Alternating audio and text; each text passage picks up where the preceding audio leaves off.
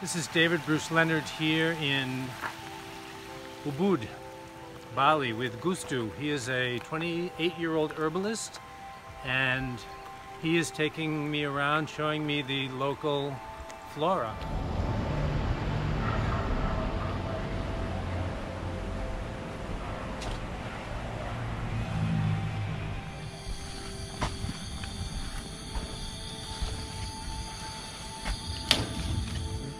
This one is Indian long pepper.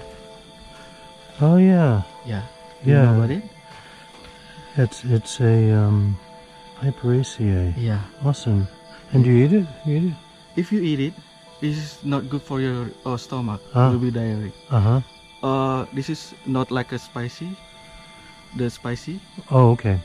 The spicy will be spicy in your mouth. Right. If there's this one will be more strong in the stomach. Got it. Yeah. If you want to use this, you must dry it. Oh. You dry it until the black, until the color black or brown. Yeah. And then you cut it.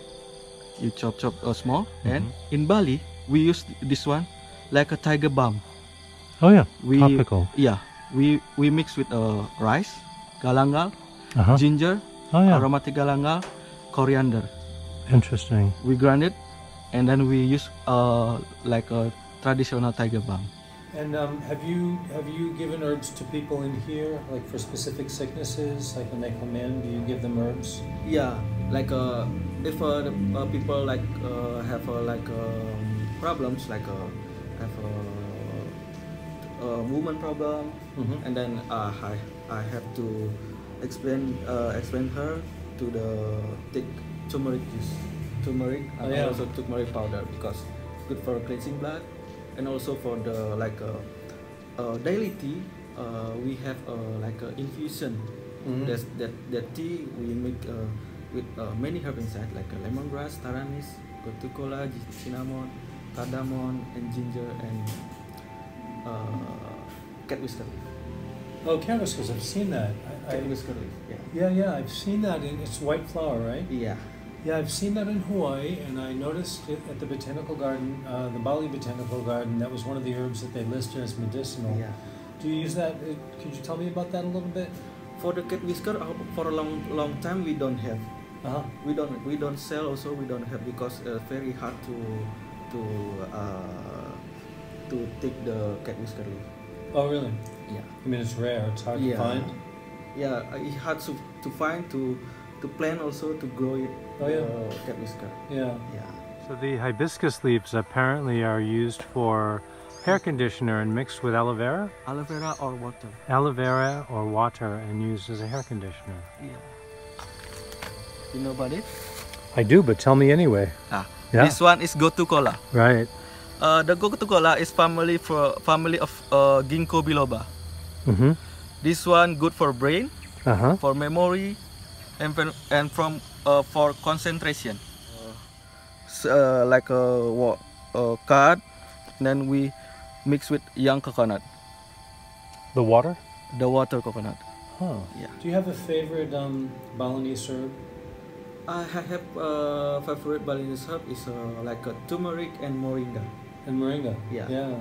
This turmeric is for cleansing blood, and then the moringa like a super supplement for our body. It's good for like energizing also, and then good for calcium, good for protein for moringa. Do you use it also if you're sick, or only to get healthier? To get healthier. Yeah, so it's like a tonic. Yeah, like a tonic. I see. Great. The leaf. What do you call it? Leucena. Leucena. The leaf from the leucena good for anti-parasite. And then the like a fruit, like this one, seed. This tastes like a garlic. Apparently, Leucena, the Balinese name for this, is a phoneticization of Leucena, the genus. The species is Leucena leucocephora, or maybe it's Leucena, and he's pronouncing it the way it should be pronounced.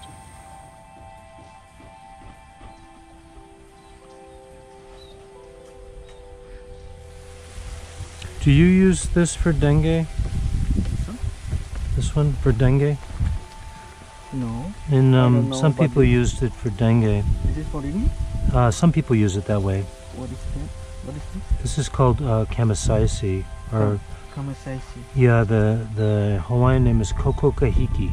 Koko kahiki. Yeah. What is the Latin name? Kamisaisi. Kamisaisi. Yeah. I can show you on my phone later.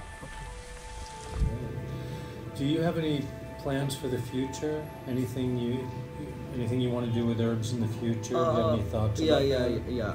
I have like a plan with the owner to make a book, like a Oh, fantastic! like a Balinese herb book. That's great. Yeah, like but the book is hard to make because the owner want to the book is English version.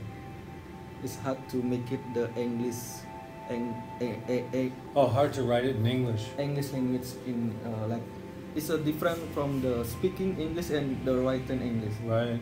It's hard to make it. Well, I might be able to help you with that. To do some editing. If you want to, you can write it in your English, and I can and work then it. you can I can edit it. Edit it. Yeah. I'd be willing to do that. Like a reviewer. Exactly. Yeah, you are Exactly. the reviewer. I will make it like a journal. Yeah. Or one, and then I will. And you just tell me what you know about it, and then I will make the English good. The rice we plant until 3 months. We do the ceremony. We call it pregnancy time or morning sickness ceremony. Yeah, that's why we like a married man and woman. Married. And then the son or the child will be the rice. The seeds. And this one we call it penjor. Yeah. This one. Oh, I see this plant. Symbol is from the mountain.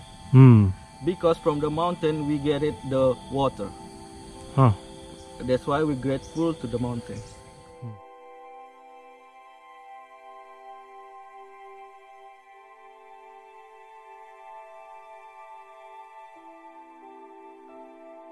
The ceremony is to bring the ancestors back, to connect with the ancestors. Yeah. Is that accurate? Yeah. Wow. Yeah, those are beautiful. What are they called? The spires? Penjor. What? This one is penjor. Penjor. The big penjor. Yeah. Yeah, they're very beautiful. Yeah. Every 6 months we will celebrate the Galungan. Every 6 months, yeah. Every 6 months. We have also the Balinese calendar. Is that moon calendar? Lunar? That's the moon calendar, but in Bali we have also like a Balinese astrology calendar. Oh yeah. Balinese. We have every week we have a different name. Every week we have different name. So rather than naming the months, you name the weeks. Yeah. And there's 30 of them, and then they repeat every 6 months. Yeah. Wow. That's why we celebrate the Galungan every 6 months. Oh, I see. Because then they start repeating all over again. Okay. Yeah.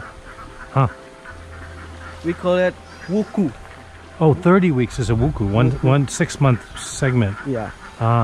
Skin of the coffee is the sweet, very sweet. And the seed, this one will be when it comes out of the rat, it tastes good. Yeah, this will be good. That's an acquired taste. Mimosa, if you touch it, the leaf will be closed.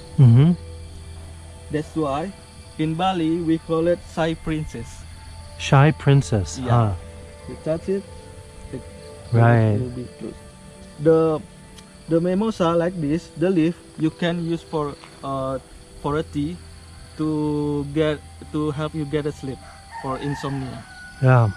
But you must use the fresh leaf, not dry leaf. Oh really? Because if you dry, the content or benefit will be gone because the leaf very small. The leaf very small. Interesting.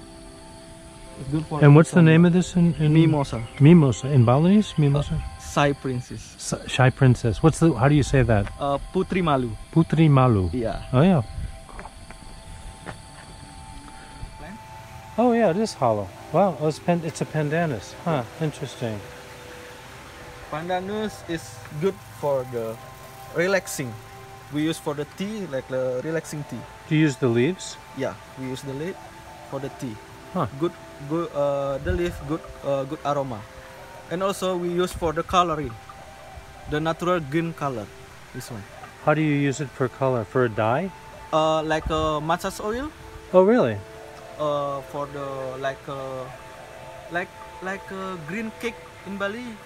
Have you been see the green cake? No. The color from here. Huh. The natural color. In Bali, we use everything from the banana.